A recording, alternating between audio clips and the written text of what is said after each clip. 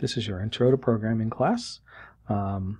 We've already gotten some materials set up, so make sure when you're watching this that you have your programming notebook ready to do the exercises that are in your notebook, and make sure you have your video notebook ready to take notes and do exercises and those kinds of things. So what are we doing in this class? So what we're trying to do, we're not necessarily trying to become a programmer. We've talked about that before. But what we are trying to do, and the reason that computer programming is part of your curriculum this year, is to learn to think in a certain way. So programmers people understand programming, approach problems in a certain way. They learn how to solve problems. They look at the world in a certain way, and they learn how to communicate in a certain way. So we're trying to learn to think according to models, and we'll talk more about that as the class goes on. So you'll start by making a game.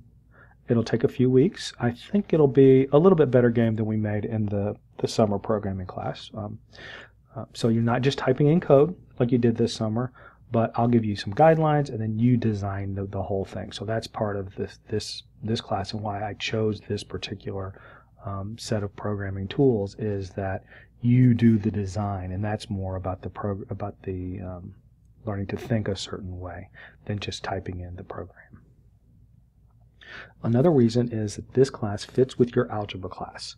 So we'll learn the same terms that you're going to use in your algebra class, the same type of math, using different terms, and for a while this class will actually be ahead of your algebra class. So when we talk about positions in a coordinate system that we're going to actually talk about today or tomorrow, you won't talk about that in your algebra class for a few weeks. But then later this year your algebra class will catch up, and you'll be learning the same kinds of things in both programming and in algebra. So what did I mean by models? So we use models to deal with the world. And you're used to models. Your games are models of the world, right? It's simplified, but you know that your character is a person. So we can say that maps onto a person. So and then the different objects that you manipulate, you recognize them because they're models of things in your reality. And then this concept of models has more models inside it. So inside the game map is a model of the game world, right? So when you look at a game map that tells you where you are in the world, it tells you where other things are, you understand that map maps onto the game world.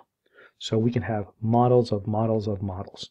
And that's what we're going to start thinking about, is how we use models to see the world. Everybody uses models all the time for everything, even if they don't realize it.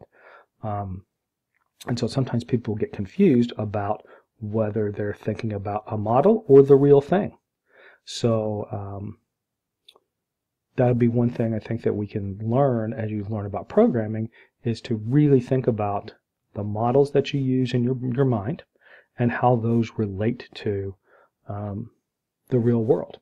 And so that's why we're talking about it, because this isn't just about programming.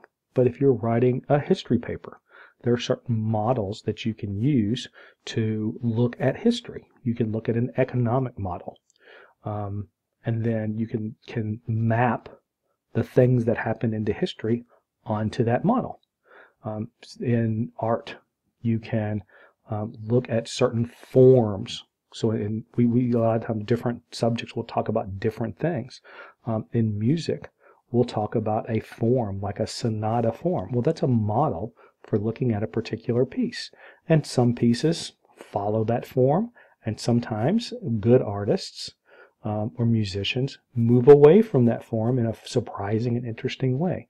But the fact that it's on the form helps us to understand it and appreciate when they move away from it. So this whole idea of models and thinking with models applies to all parts of life. And we'll also talk about how that fits in with the Bible and the types of models the Bible uses, and the types the Bible uses, and the types of models that we use, and then we can use the Bible to determine whether those models are part of the real world or not, and how close they are. So all those things we can look at through this class. So our course materials are called Bootstrap World. So that's their logo, which is a picture of a boot, and I'll tell you about what bootstrapping means later. We'll use a programming environment, kind of like the idle programming environment that you use this summer, called Dr. Racket. You have a printed workbook. You have your electronic video notebook that should already be started when you watch these videos. And then sometimes in this video, I will stop and tell you to do something in your workbook or to do something in your video notebook. So when I say that, when I say stop this video and do something, then pause the video and do the thing.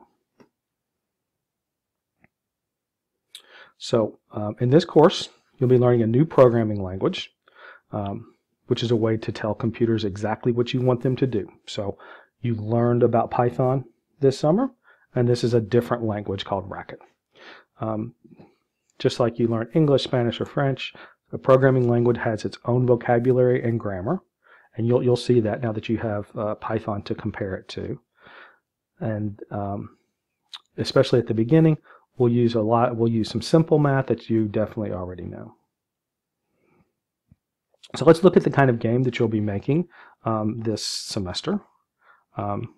So in your video notebook, this URL is there, and you can just click on it, and you should get the same game as me. So after you, I'll play it for a minute so you can see what it's like. So here's Ninja Cat.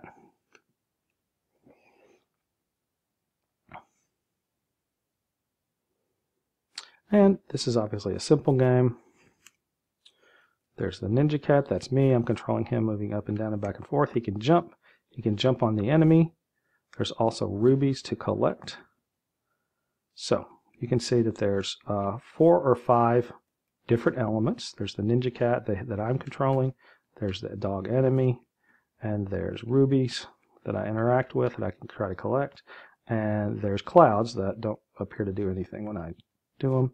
And if I don't avoid the danger, then I get killed. All right, so that's the kind of game that you'll be playing. So why don't you stop the video now and click on the link in your video notebook and play that.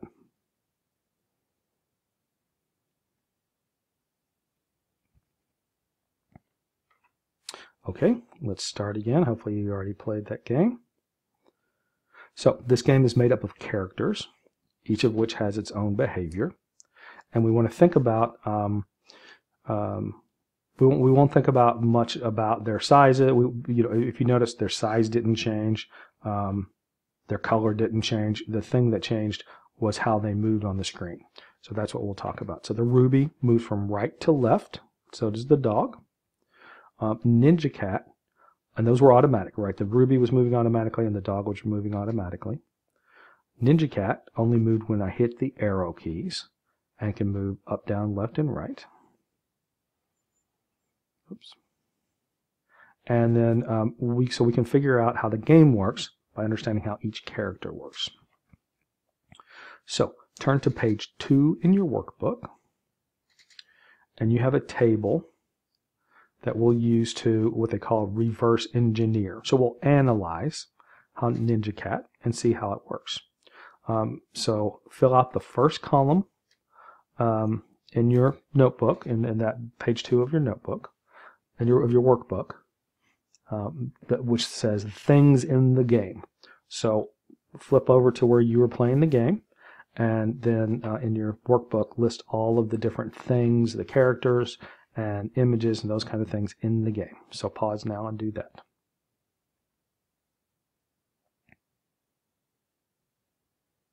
Okay. All right. Did you list all 4 moving characters? So there were 4 characters that moved. Should have all of those. And then what else is in the game? So is the background, did you notice the background is part of the game? And did you notice that the score was part of the game? Remember in the program we made this summer, the score was something we had to code. So list that as part of the game. So now look at the second column in your workbook. So now we have all of the things that are in the game. So what is changing when we play the game? So how does the ruby change? Does it get bigger? Does it change color? Does it spin? But no. The only thing that changes about the ruby is its position, right? Everything else was the same. And so fill in the rest of the second column with what changed about the dog and the cat and the clouds and everything else you listed in the first column. Then put right in the second column what changed about each one of those. And then, so pause the video and do that now.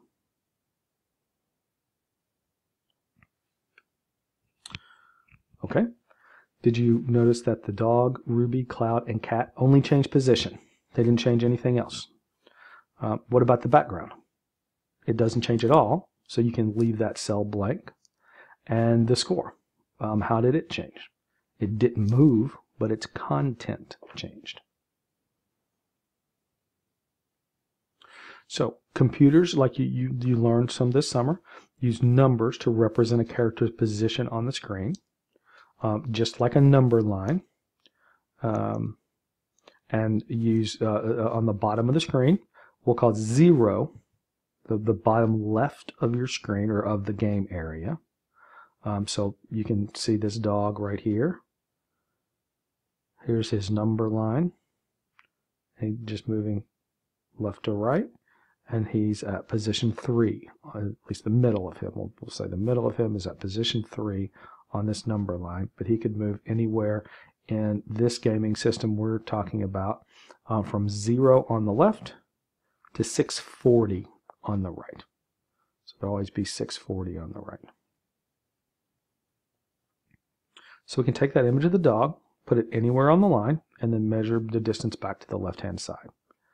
And any body else or any part of the system that knows can figure out the exact position of the dog by knowing where he is on the number line.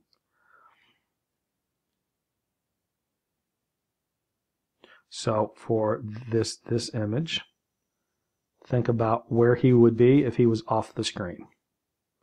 And now think on the coordinate system that goes all the way to 640. What would make him be all the way off the screen? So we can add a second number line and put the character anywhere on the screen in either dimension. So dimension would be left to right is a dimension, and up and down is a dimension. So that's the word we'll use for those. And we can call this left to right the x-axis, and the up and down the y-axis.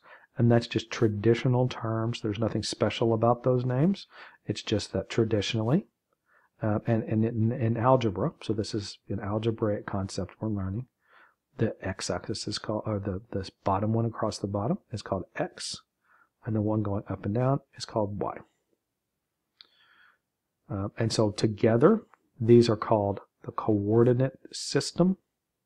So you'll hear some people say coordinates, and in our system, of course, we won't have these little lines or these little dots, but a lot of times when you're working with it, it's helpful to either draw little dotted lines or think about the little dotted lines of where something is. So this ninja cat is at a specific place. If 0, 0 is in the lower left, and then 6, remember we said that the bottom, the x-axis goes up to 640, and in the system we're learning about, the y-axis, the top right-hand corner of the screen, will be at 480. So if you know that this whole thing is 640 and it goes up to 480, then you can kind of figure out exactly where Ninja Cat is on the screen.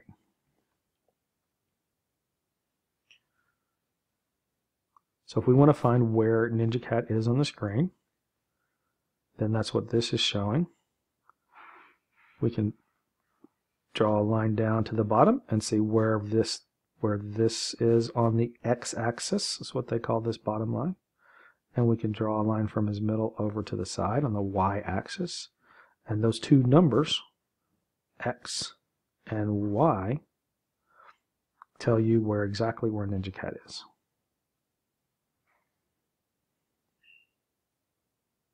And the way we write these down is x then y. And so usually we'll do them like this in a pair, they call it. So 250 is x and y. 200 is x, 50 is y.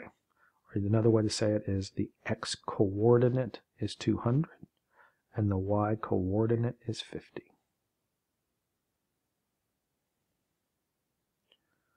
So depending on how a character moves, their position might change on the x-axis or only on the y-axis or both. So look back at the table that you wrote in your workbook, and then can Ninja Cat move up and down and left and right, or just one or just the other? So go back and play the game if you need to, and think about if Ninja Cat can only go up and down or only go left and right or both. And then in the third column, we'll write it what's changing. Ninja Cat's x coordinate or y coordinate or both. And then we'll think about all the other characters that you have here. In this last column, write what's changing for each of the characters. X coordinate, y coordinate, both, or none. So stop the video now and you can go back and look at the explanation about coordinates again if you need to, but then write in this third column where you said how things are changing, describe specifically if they're changing on the x coordinate or y coordinate or both.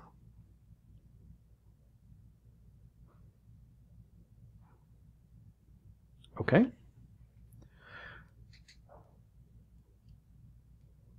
So now, look at page 3 of your workbook, and you have that picture, that same picture of Ninja Cat.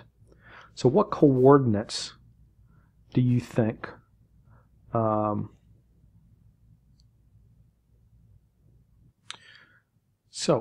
that picture on page 3, what are the coordinates? And this is just a guess, right? Well, this first part's not a guess. What are the coordinates at the bottom left corner of the screen, and the top right, and the center? So you can figure those out. Especially, you might have to do some math to figure out the center. But what are the coordinates of the center of the screen? And then, for practice, label the coordinates at the midpoint of each side. So the bottom center, down here on that picture, the top center on the picture, on the right-hand side of that picture, and on the left-hand side. What are the midpoints? And then also, right in there, just make a little guess about where Ninja Cat, the dog, and the ruby, make a guess as to what you think their coordinates might be. Okay, so first figure out those midpoints, and then make a guess as to what those coordinates might be, and just write them right on your notebook page. So pause the video and do that.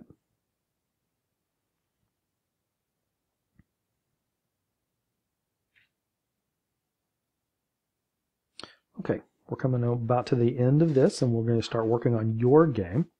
So on page 4, you'll see a planning template for your game.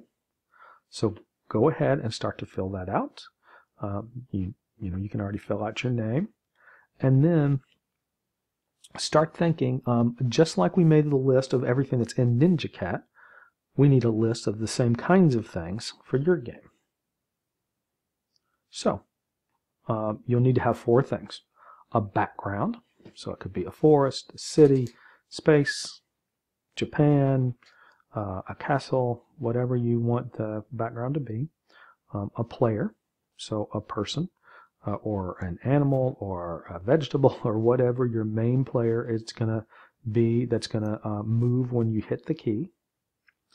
a target, which in the NinjaCat case was the ruby, which flies from right to left, and you get points for hitting it, and a danger, which was the dog in NinjaCat, which is going to come from right to left, just like the dog did, and you must avoid, which you must avoid.